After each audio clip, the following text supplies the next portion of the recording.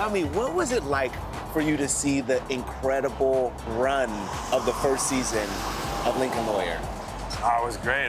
You know, it was a very successful show, and I don't know, it was my first time, you know, in a TV show as a lead in an American show. To have that success, I was very proud and happy, you know, about it. Hello? Mickey? When you sat in the Lincoln for the first time, were you like, yeah, this feels right? I got a lot of hunger, and I thought it was because of me, and it was... the car! It was the car. It was the car! What do you say we order our hot dog? Let's do it. You ready? Oh, he's having the pastrami one. And what are you gonna have? You speak Spanish?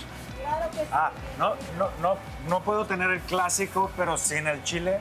Oh my gosh, is this us? Carrito. This is so good. Salud. Salud. You ready for this? Oh, yeah. Come on. It's time to refill the tank. What did you think of the original Matthew McConaughey's portrayal of the Lincoln Lawyer? Oh, I love it. He's such a charismatic actor. Of course, Matthew played the role in the 2011 film, but Manuel is putting his own spin on Mickey Haller. I have read that you actually helped kind of advocate for more of a Latin presence, Latin representation on the show. In the novel, the character is Mexican-American. So if you're casting me, which I'm Mexican, let's just, you know, dig into that more. And I ask, oh, can I sometimes speak in Spanish, especially with my daughter, you know? Right. So yeah, I think that's fun. It makes it more interesting, I guess. I'm sorry about that, hija. The show's success has garnered Manuel a lot of attention, and although he played it coy when it came to revealing his relationship status, he has heard it all. I don't know if you're comfortable with this, Yeah.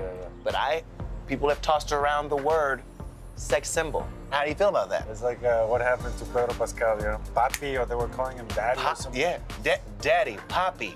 Yeah. Are you not at that prepared? level. How has all of this changed life for you?